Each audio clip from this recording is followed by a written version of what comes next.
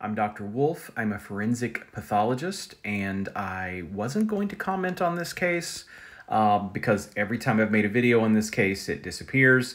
But I felt the need to comment because of some of the things I've been reading online about skeletonized remains. So what I'm specifically talking about is that I've seen a number of people say that a body could not be skeletonized in that amount of time, and that's simply incorrect. So in my career as a forensic pathologist, I have seen many decomposed bodies and skeletonized remains, and I happen to know a little bit about this.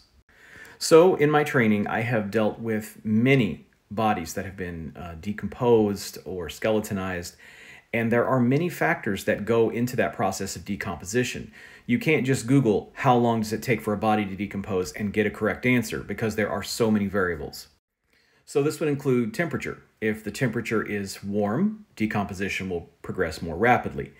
If there are many animals or insects, decomposition will progress more rapidly. If there is a humid environment, a very wet environment, decomposition will progress rapidly.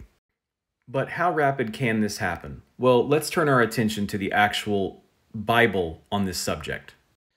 All right, this is my copy of Medical Legal Investigation of Death by Werner Spitz. This is considered the Bible of forensic pathology. Everyone who becomes a forensic pathologist or medical examiner learns from this book. And so let's open it up and we go to the chapter, Time of Death and Changes After Death, Anatomical Considerations. So although skeletonization can take months, let's go to this paragraph.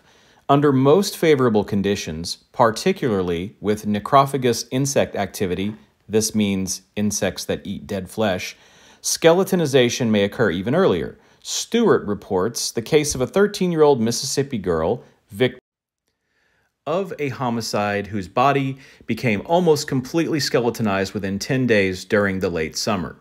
So the conditions in which Laundrie's body was found would be similar to this description of the one in Mississippi, and that is fairly warm climate, lots of bugs, water, lots of animal activity.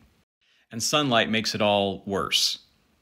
So it's possible and maybe even expected that the body would be skeletonized within a few days, especially when you consider animals like birds and gators and turtles and things like that that will nibble away at flesh. Body identification by forensic odontologists or dental records is very reliable, especially if you had any kind of dental work. So I know there are a lot of conspiracy theories coming up on this case, but from a forensic pathologist perspective, these results are as expected.